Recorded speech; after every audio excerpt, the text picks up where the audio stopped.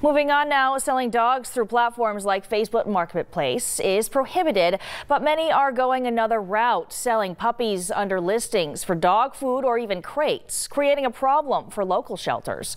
23 ABC's Vanya Patino is live in Northwest Bakersfield with more on what local rescues say the issues are stemming from this and what they're doing to mitigate the dog overpopulation problem here in the area. Vanya.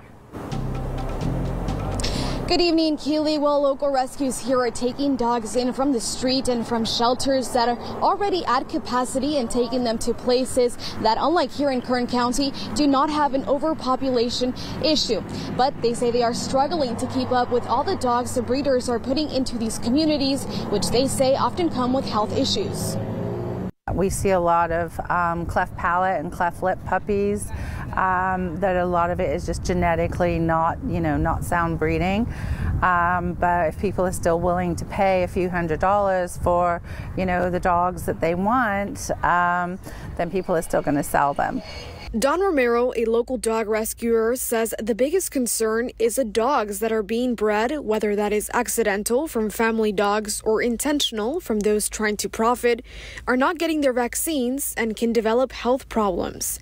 These are the types of posts she says they get all the time from people alerting them of breeders selling on Facebook Marketplace. This vendor 23 ABC reached out to through Facebook says the puppies he is selling are dewormed and vaccinated. But Romero argues you don't know if that is true or if the procedure was done properly. There's nothing we can do to stop them right now.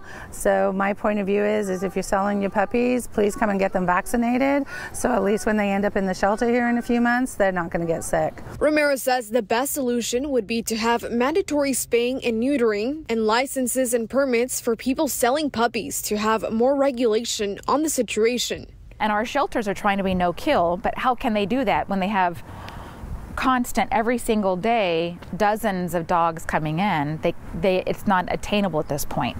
But if we could get people to stop breeding their dogs, whether it's intentional or unintentional, then maybe we could kind of get our footing and be more proactive instead of just reactive. Cindy Martineau with the Bakersfield Boxers and Bullies Rescue says there are many cities and counties in California with spaying and neutering as well as breeding permit programs in place where you can see the difference in shelter capacity. Here in Kern County, Nick Cullen with the Kern County Animal Control Centers says there are permit requirements that limit to buying or breeding to 1 litter per year. But Martineau argues this is not enough as they don't see repercussions for those not following the permit. So the consequence to continuing to breed your dogs without that permit, then you need to be fined for that.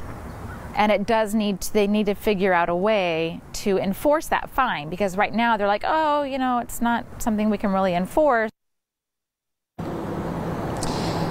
Martineau adds that they have gone to the city and to the county repeatedly to ask for stricter ordinances here in Bakersfield and Kern County, but she says that they have not seen any results just yet. She also adds that the spaying and neutering program that she was talking about would not be for all dogs. It would be on a case-to-case basis in hopes of ending all the hoarding and breeding malpractices, among other dog issues we have here in Kern County.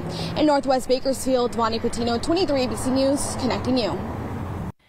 We were curious about which dog breeds end up in shelters the most, so tonight we're taking an in-depth look into those numbers.